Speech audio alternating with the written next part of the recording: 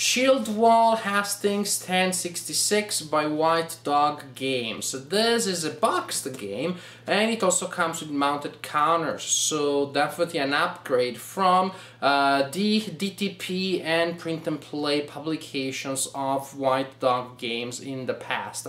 As for the topic, well, the title is pretty self-explanatory. We are going to have a game about the Battle of Hastings. The player plays the role of the Saxon defending Hill, and the other player will lead the coalition of forces trying to take control of Hill and also to take control of the road that leads to London and that departs from the hill. Let me show you how the game works and then we can talk a little bit about gameplay.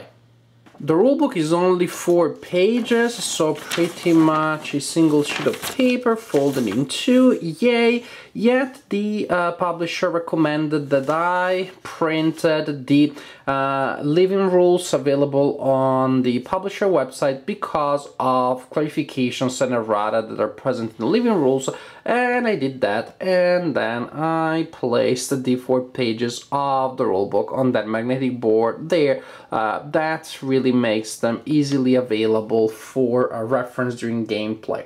Here we have the board. It is made of 2 separate sections that you need to place adjacent to one another. It represents Senlac Hill and the surrounding area. Important features of the terrain are hill hexes represented by these whitish hexes, steep slopes, regular slope, and then of course clear terrain. Woods and swamp hexes are impassable. You also have streams, which of course will give a movement penalty to units that move across them.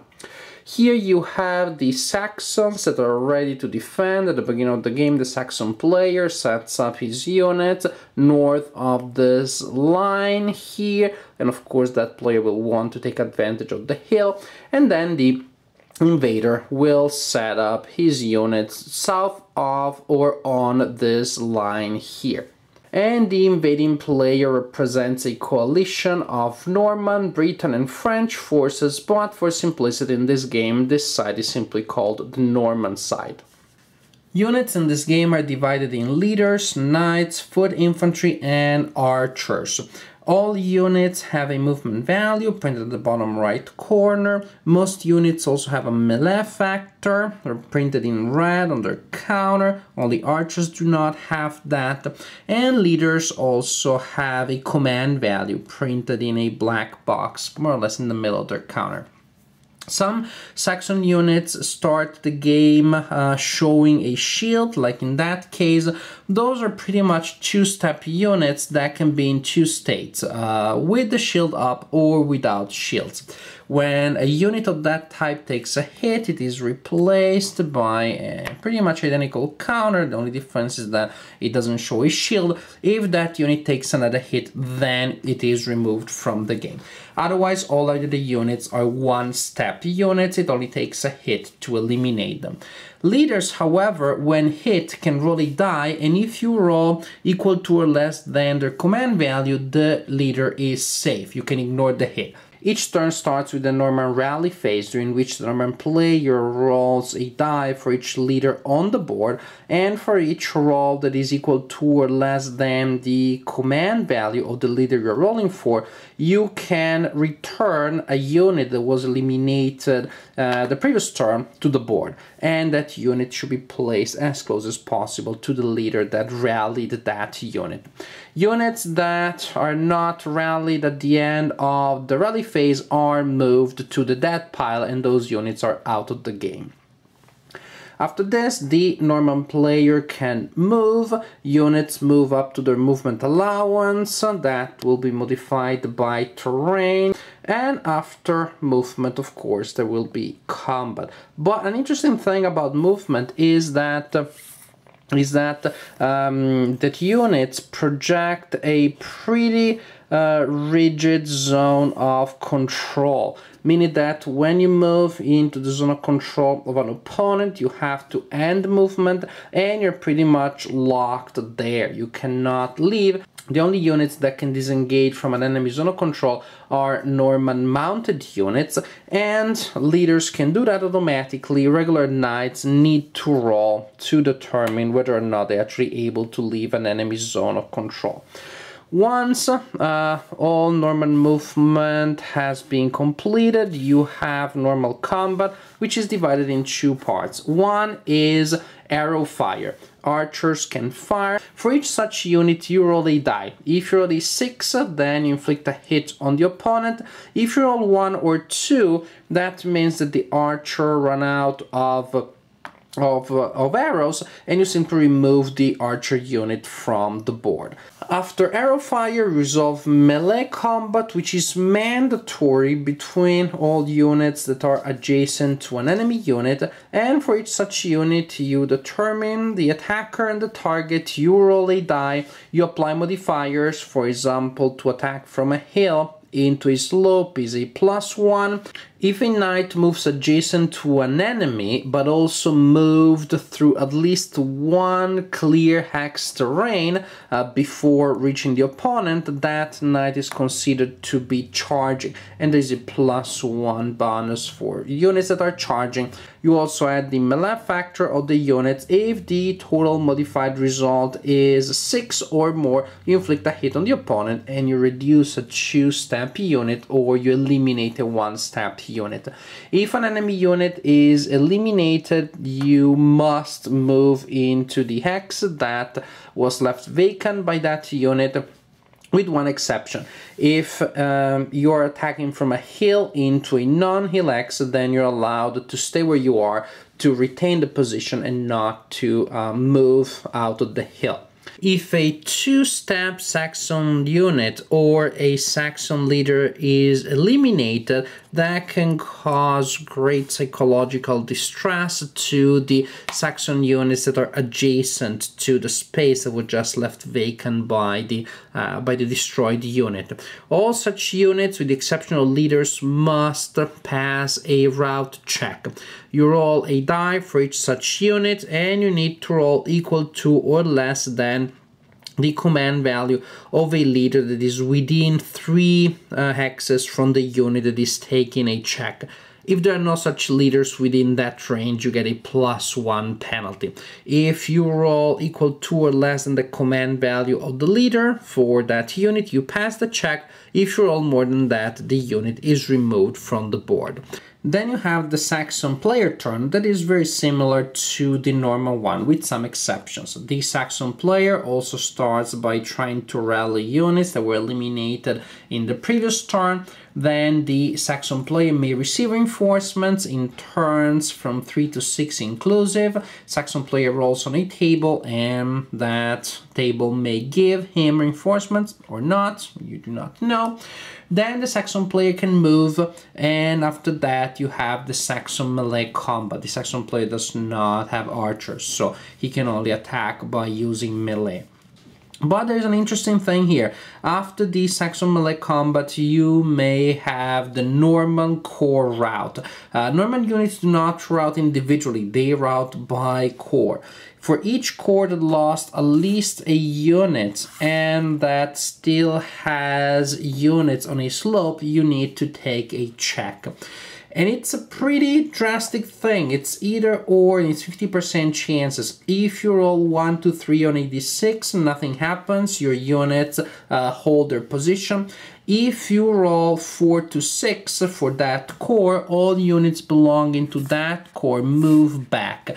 They basically move up to their full movement allowance, and they need to move into at least one hex that is not in an enemy zone of control and not in a slope. So they are basically trying to reach clear terrain. For each unit that is routed in that way, you place a route marker in the area that was just vacated by that unit. Suppose that here both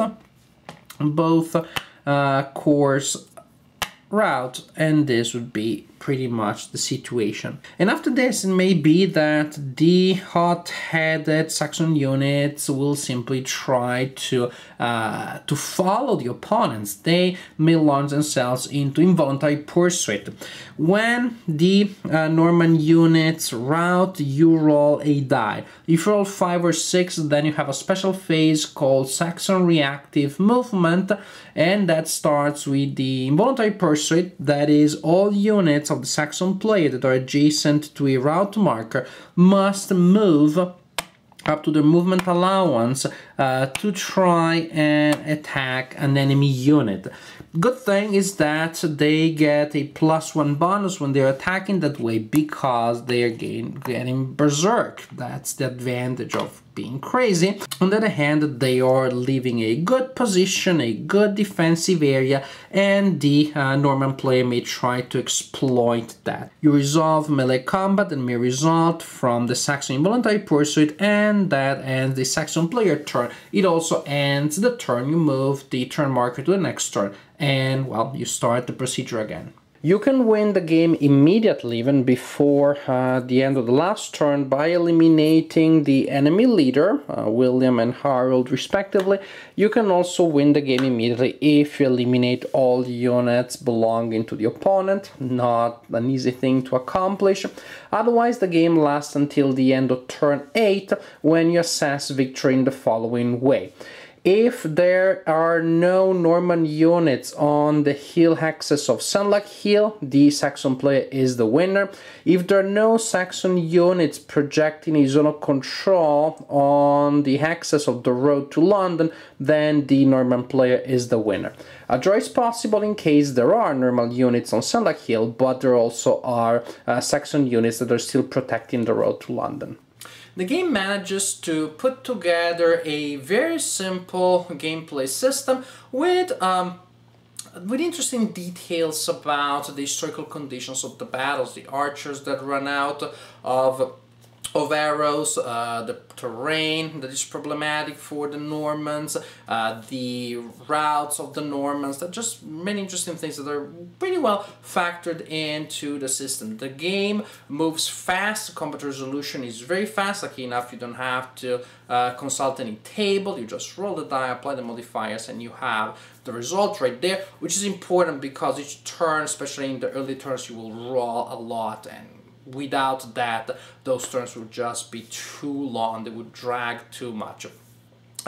Gameplay doesn't seem to offer huge depth of options and possibilities. As the Norman player, you need to take control of the hill. There's just nothing else that you can do, or that you should do. So you're just going to attack and attack and attack. If you are routed, then you'll just attack back. You may see that in some cases as an opportunity for your knights to move back enough to gain room enough to then be able to charge, but still the idea is that you're going to charge. You can try to maneuver, you can try to do things, but the space of the board is not such that you have a million possibilities. And as a Saxon player, you're trying to retain control of the hill. If the Norman player starts opening gaps in your lines, you'll move units from the rear to fill them. If the Norman player is threatening your leader, you'll move units to defend against that. On the other hand, you have moments of vitality when your units do not behave the way you expected them to, which is pretty much when the Normans rout, and then also when the Saxons launch themselves in involuntary movement and berserk combat. Then they may inflict a lot of damage on the opponent, but they may be in such a position that will allow the opponent to move around them and gain ground on the hill. So I think that overall it works well. Again, gameplay in terms of decisions seems a little limited, but there are the things that will spice things up and will give you more things to deal with. One thing that is problematic, and I think this will be a problem for many players, is that the victory conditions as they are written right now make it absolutely impossible for the Norman player to win the game. It is that simple. I'm not even going to say it is very hard. I think it is absolutely impossible. because the Norman player needs to remove the Saxon units from the zones of control of the road to London in order to win. And this is terrible because, well, the Norman player does not have enough time to do that, to inflict enough damage and to move and to push the Saxon units away enough to do that, to really have so much impact on the Saxon formation.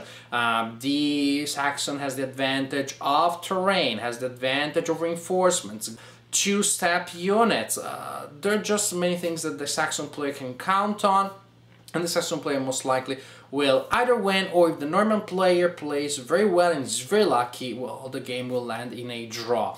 I think you will need to tweak the victory conditions to make the game just challenging for the Norman player, because as of now it is something different from challenging, it is just suicidal.